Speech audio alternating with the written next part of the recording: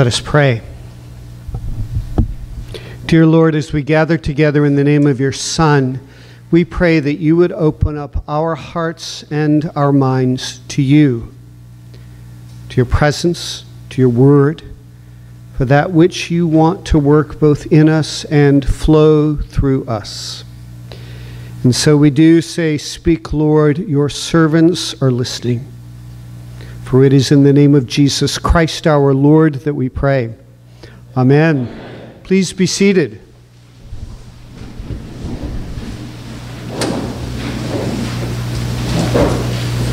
When I looked at the music that Josh had picked for the service, I kept thinking, what does this have to do with the readings? I have this thing about it. I really believe that somehow, if we're paying attention, that word, music, and liturgy speak together. They're like a chorus. They don't necessarily speak with the same voice, but they're definitely not supposed to be an off-key choir, one of those pickup groups that you get to sing at the very end, and then you wish you hadn't asked one of the singers who's bigger and louder and more off-key than everybody else. But what I didn't know at the time was that Josh was the one listening to the Lord and not me. Because as I began to read the lessons, there was one verse that just, have you ever had this happen? Where it just leaps off the page. I was looking today, actually, I need a new flashlight. And I was looking at ads for a flashlight. And they had one that actually you can turn on, and it either goes broad like this, or it's like a pin dot, and it's a concentration. And the pin dot for me in reading the lessons was Jesus's line out of the Gospel of John. I have food to eat that you do not know anything about. My food is to do the will of him who sent me and to complete his work. And what I kept thinking was, how is that possible? How is it possible that somehow Jesus, God incarnate in human flesh, has the kind of flow that happens through him, my words, not his, that somehow energize him and feed him physically, emotionally, spiritually, in a way that causes him to not really care whether he gets lunch or not. Now, I say that as a deeply committed foodie. Where I eat and what I eat really matters. And I really like to geek out and get into these very esoteric conversations about how spices work or the best way to do barbecue. We could talk for hours about barbecue. And all the other things that make up people for whom what happens in the mouth and the taste buds really, really matters. But it was actually more personal than that, because as some of you know, Sunday afternoon at St. Simon of Cyrene in the reception, I collapsed. And they had to get me to the hospital. And as it turned out, everything checked out just fine. But I snuck out in the middle of the day to go see my primary just to make sure everything is in working order, which it is, thanks be to God. But more than anything, quite honestly, what it turns out that it could well be is just overwork. Now, overwork is precisely the opposite of my food is to do the will of him who sent me. Are you there? So there is a reason that a while ago, as I'm looking through the lessons, that's where the pin dot happened. Because little did I know, but that the Holy Spirit was actually speaking to me about something that he wanted to use to get to my attention. Little did I know it would cause me to fall over at a reception, to the consternation of everybody else in the room. Do you know how bizarre it feels? That you just check out? I mean, my head went down. And then 15 seconds later, I look up and everybody's just like that. So I found a prayer that takes me on this journey. And it's a prayer, no surprise, from Henri Nouwen. And this is what he prays. Dear God, I am so afraid to open my clenched fist. Who will I be when I have nothing left to hold on to? Who will I be when I stand before you with completely empty hands, able to show you nothing? Please help me to gradually open my hands and to discover that I am not what I own, but what you want to give me. Only what you want to give me.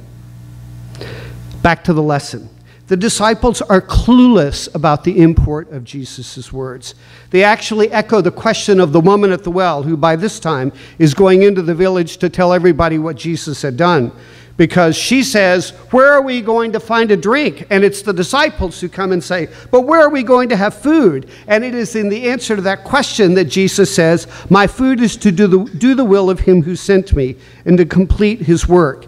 It foreshadows a promise that he will say just 2 chapters later, I am the bread of life. The one who comes to me shall never be hungry. The one who comes to me shall never be thirsty. Now, have you ever had this? I'm sure you have, where you've read something so many times it just goes straight over your head because you actually think you know what it means, but the bottom line is you know about this much of a verse that's that deep? It got pulled away a little bit of that arrogant, self-centered assumption, not too strong a word, as it relates to how I thought about this verse. Because you see, I couldn't square it with the fact that my problem is that I'm often spiritually hungry and spiritually thirsty. But as I began to ponder this in the light of what was happening, I realized that I'm often hungry and thirsty because I want things from Jesus that actually he's not ready to give me. I want access to the vending machine of ask and you shall receive. When more often than not, there is a deeper lesson. The formation of my abject dependency that he is working in me that actually makes instantaneous answers to prayer at cross purposes with his desire to conform me to the image of his Son. Did you hear that? You see, if I can just go and press the button, quote the Bible verse, and it happens, what that does in a way is solidify the mechanism whereby I can get something from God. In other words, it's actually an expression of personal mastery, not subjective servanthood. But if I don't really know how to pray, even when I offer it the best I've got, and that I am in fact utterly dependent upon God to choose or not in his timing to say yes or just flat out, no, I'm not going to do that. That keeps me in a position of learning how to seek his face, hear his voice, follow where he leads. You see, it's not that God is stingy, far from it. I mean, I've seen extraordinary miracles, including the blind see, the deaf hear, and the lame walk.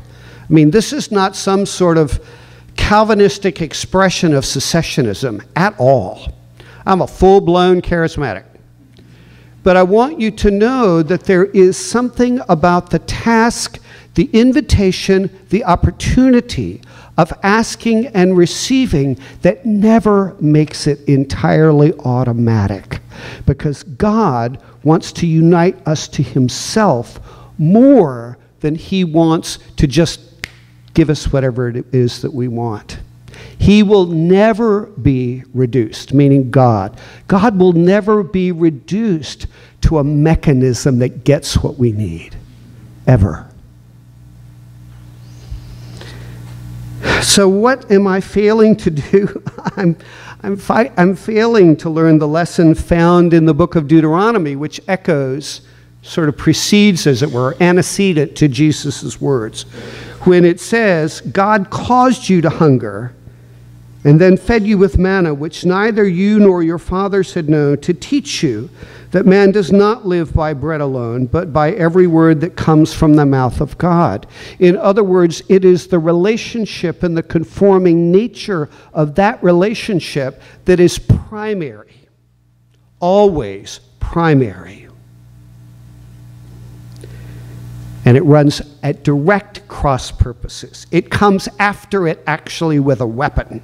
My desire to say, I want what I want when I want it, so I need to know how to get it so I can master prayer so that I can get what I need. So what happens is that in those moments, my fist is clenched, trying to grasp what really is just the thin air of my own demanding desires. As Archbishop William Temple succinctly wrote, many ask for something from Christ. What he offers is himself. How do I know I am grasping at that which is other than Jesus himself?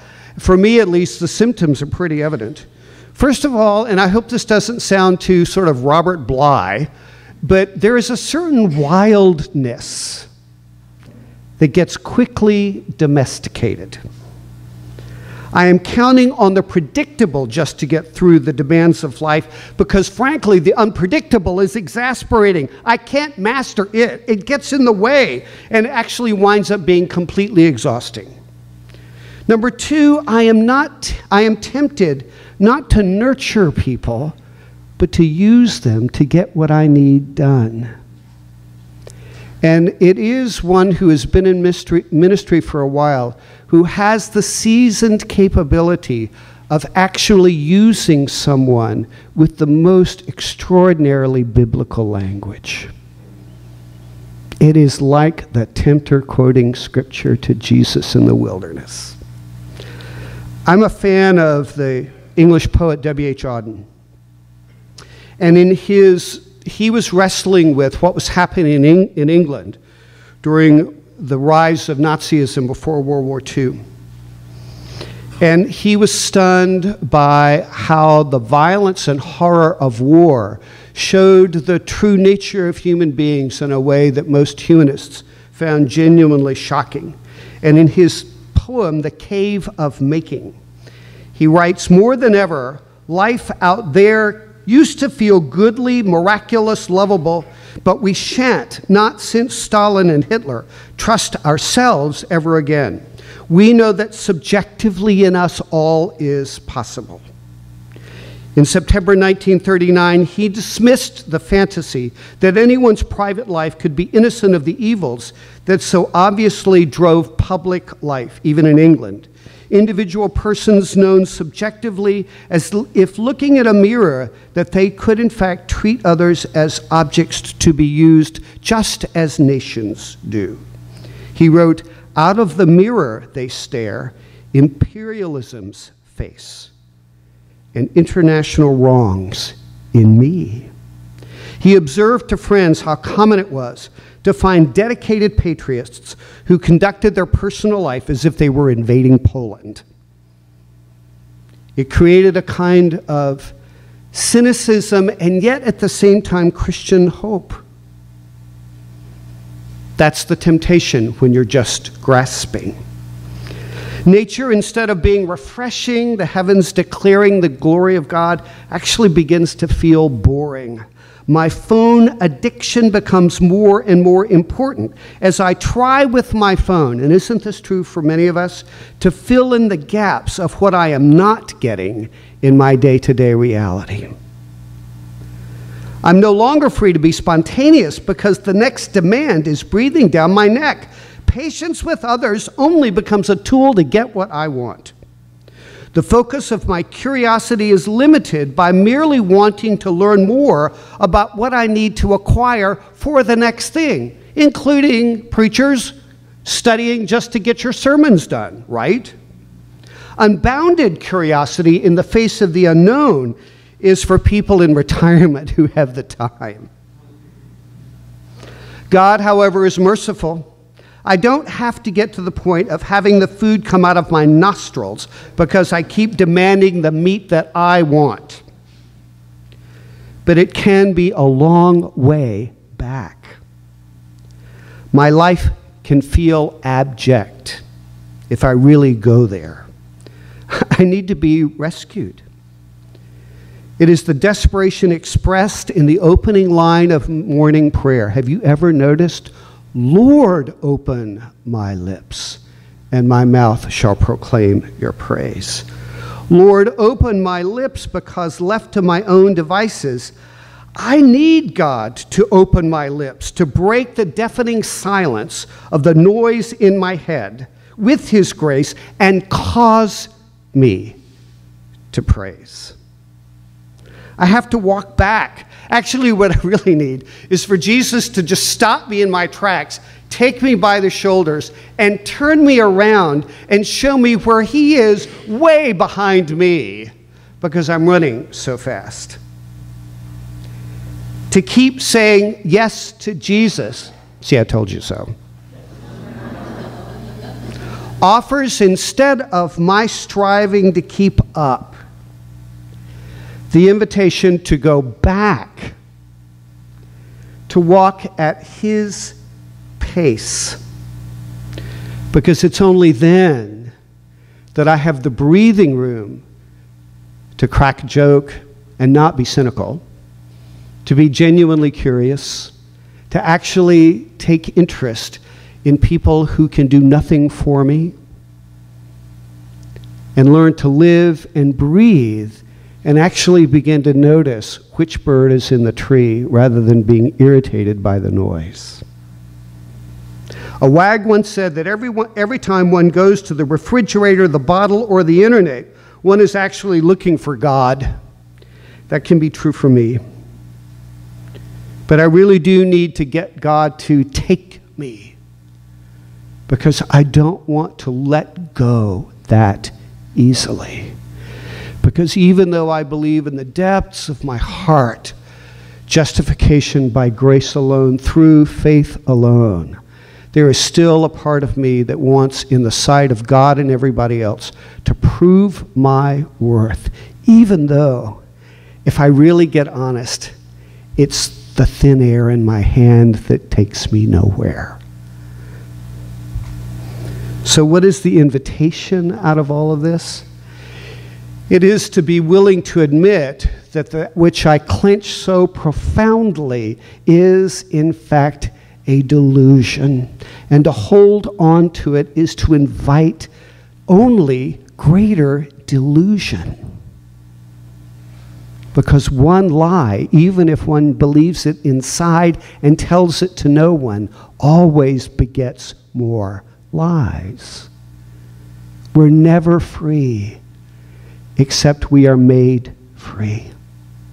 And the invitation becomes again, eat my flesh, drink my blood, sit, be still, learn what it is again to walk as a child. Not just, yeah, I know that. But at least in my life, there is this cycle of learning how to rest, and then enjoying the pace and the energy of resting and walking and resting and running and then not resting and then running some more because I'm getting tired and I don't want to get stopped along the way. Until God says, okay, now's the time. Brothers and sisters, colleagues, family of God, come to me, Jesus says, all you who are weary and heavy laden. Let us learn again to receive the food that only he can give us, so that we can walk with him. And then when invited, run the race that is set before us. Amen.